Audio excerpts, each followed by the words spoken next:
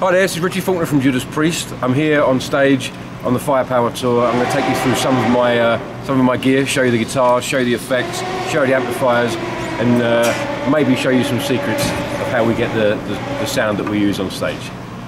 So first of all, we've got the new Epiphone signature Richie Faulkner V, which it sounds incredibly silly, really, but incredibly honoured to have it and have the name on it, you know, part of the Epiphone family.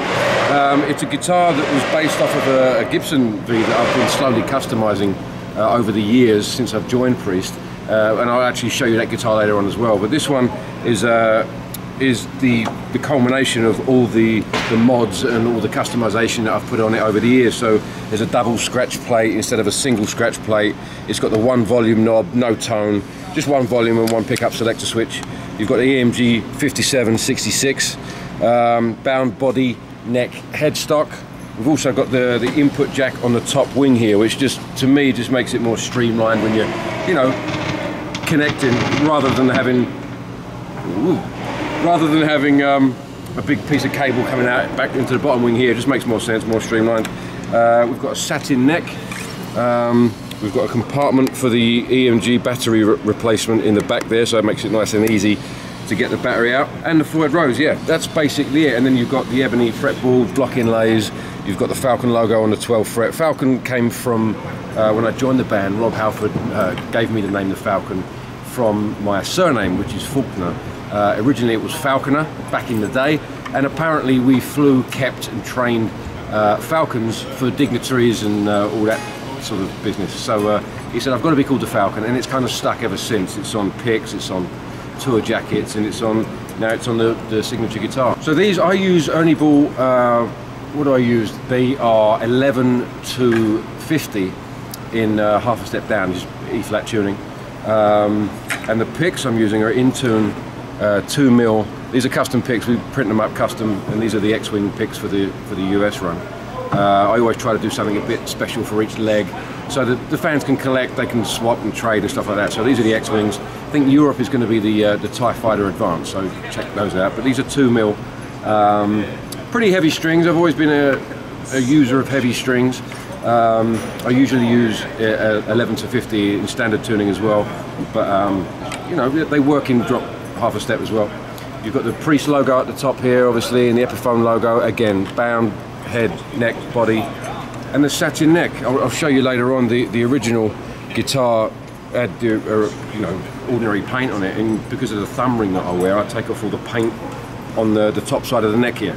So we wanted to recreate the feel of that without necessarily looking like an old decrepit neck, you know. So the master builder he suggested doing a satin neck. We went with it, and it's perfect. It gives that feel of an unpainted, unvarnished neck while still looking cool, you know.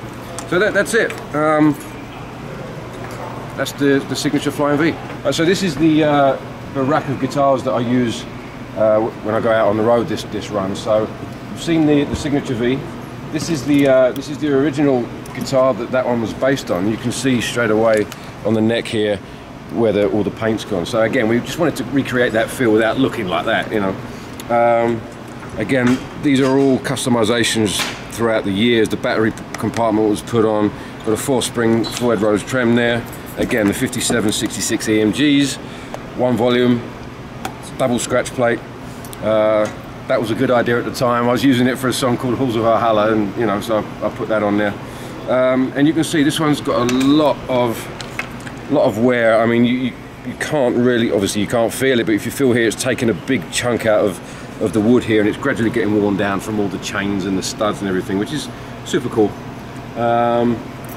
Again, input on the top wing there, and ebony fretboard block inlays. So that's the original guitar that the signature was based upon. So I still use it alongside the signatures, and they're fantastic together. So that was that one.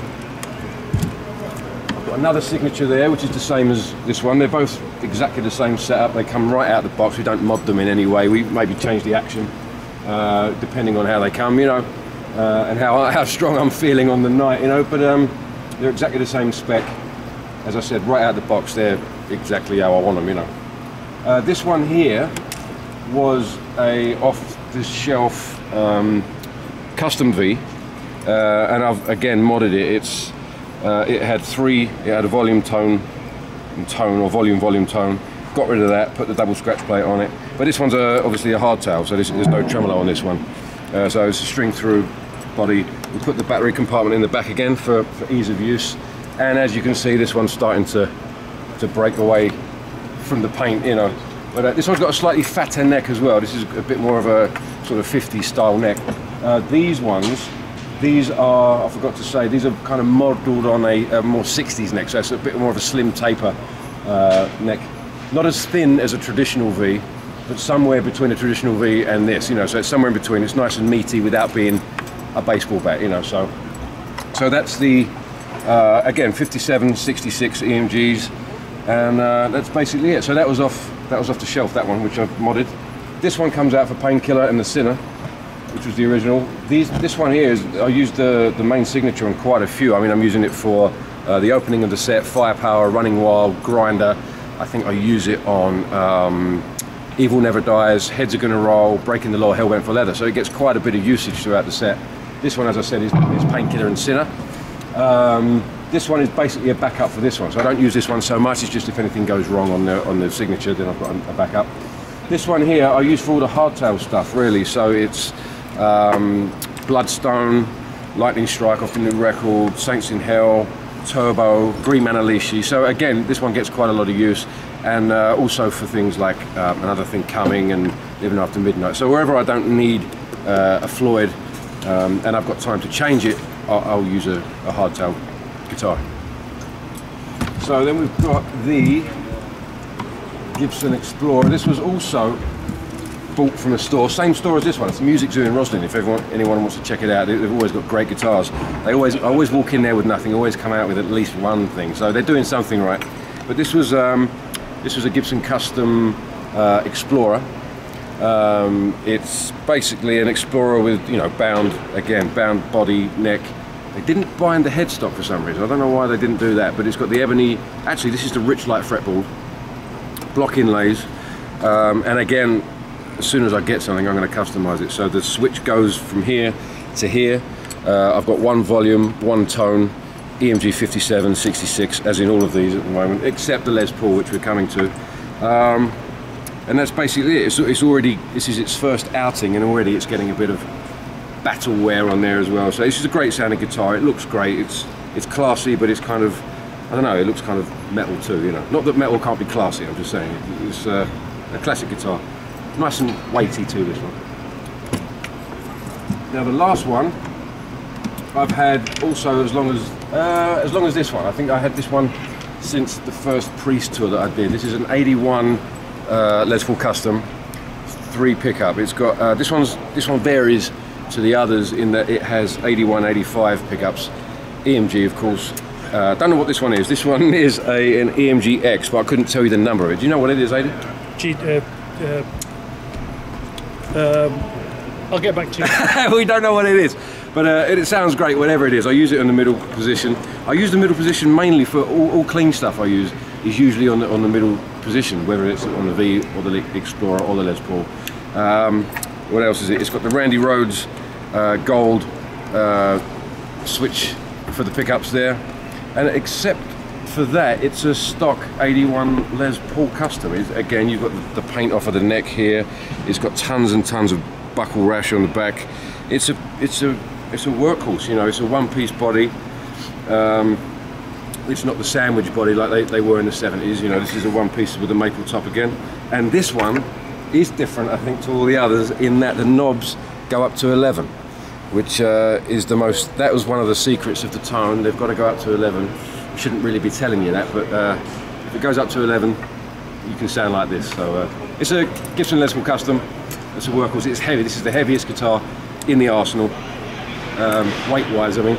So it's a good friend of mine, and I use it every night. So that's it. So that's the arsenal of guitars. We'll move on to the amps and the pedals. Right. So this is the rig. Basically, we've got two Engel Powerball 2s here. We've got a main and a spare. I shouldn't say this, but they've never gone down. I mean, Zach Wilde came up here once and he said, "You've got a main and a spare," and I said yes. And he said, "Well, what happens if they both go down?" And never really thought about that. But they've never, touched wood, they've never gone down, you know, not like that. Great quality amps, they sound great every night. I've been using them again for 7 years now. I think we've revalved them or retubed them once, if I'm not mistaken. And not because they went down, just to put new tubes in them. They're just reliable, they're made well, and they sound fantastic. All the distortion sounds and all the clean sounds come out of the amp. And any colours like, you know, delay or chorus or anything like that comes out of the pedals, which are, they all go through a loop switcher, which goes out to the front of the stage, controller out there. But they're on all the time, and they're patched into various channels. You turn them on and off. So here we've got an Ogre delay pedal. I bought this in Japan in 2015, 2014, I think. And whatever this pedal did, I was going to buy it. And you know, just because it was a robot head that skull came off. You know, how could you not? Whatever it does, if it farts, I was going to get it. You know, but luckily it was a delay pedal. I've been using that ever since. The classic Phase 90 with the one knob on it speaks for itself. What we've got here, we've got a delay here that we use just for Sinner. No, tell a lie, it's Saints in Hell. It's a very sort of, it's a long delay that I find unusable in other songs, but just for that song we switch it in and switch it out just for one section. We've got a tuner, it's important to be in tune. And then we've got the micro chorus. This is probably the most important thing that I use. I use it on everything. It's on all the time. I kick it off maybe once for the Sinner solo, but otherwise it's on 100% of the time. You know, it kind of gives, for me, I've always found a slight amount of chorus gives an EQ that you can't get from a standard EQ. It just gives it a bit more colour, a bit more sort of interest, really. So I use the chorus and everything. We've got a noise gate here because it gets noisy. And here is the micropog, the Electro Harmonix micropog. I think it's the micropog. It is the micropog. It says micro there. So basically what that does, it splits my original signal to an octave up and or an octave down. I just use an octave down for, again, a part in the Sinner. And the fun thing about all this is some of this we kick in and kick out literally once in the set, but it just makes a difference. It kicks in that little bit of colour or a little bit of vibe that just makes the song. I mean, these songs have been around since 1974, so they can have different sounds, different filters and stuff like that. So recreating that for the fans that have been with the band for that amount of time is important. You know, even if it's in there for 20 seconds, I think it's important. So that's basically the effects. I'll take you over here, and also you've got the rudimentary bowl of Judas Priest soup, which is very important. You've got to have that. So over here, we've got the foot controller that controls it all. We've got the, these are the main patches. You've got the clean channel, the rhythm channel, the lead channel, which is completely dry, and the lead channel with a bit of delay in it. And you can, as I said, you can also, these are programmed in with the effects on them, but you can turn them off, turn them on if you want. You've got the Phase 90 on this one. The fish and chips, being an Englishman, you can't really have a menu of sounds without fish and chips on it. So the fish is actually a Leslie simulator, which I've forgotten to show you. But that's I'll show you that briefly after this. So that's a Leslie simulator, and the chips are, if you click that, our catering lady, she comes out with a bowl of chips. So expect a bowl of chips any second now, because I've just clicked it. So that's basically what it does. We've got the Jerry Cantrell wah-wah pedal on the left, and we've got the Rotor Vibe on there as well. I don't actually use the Rotor Vibe at the moment for this set of songs that we're doing, but we keep it on there because it looks symmetrical and it, you know, makes everything symmetrical. So that's basically it, and that's all controlling the pedals in the rack. So it's pretty straightforward, really. It's amps with pedals, but just the switching system is a bit more elaborate. And as I said, I don't know how any of that works. That's all A.D. Vines. He controls everything. I can just about turn the whole system on. But so yeah, that's basically what it is. Sorry, lads. So the fish button. I don't want to hit the chips again because we'll get another bowl of chips. Anyone want a bowl of chips? I've already got one coming. She's going to kill me. So the fish button is basically so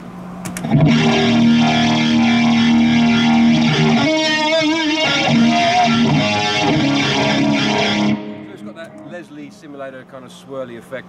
And again, that's just for the beginning of Sinner. So there's a bit at the beginning, it's just one chord held out, and it's literally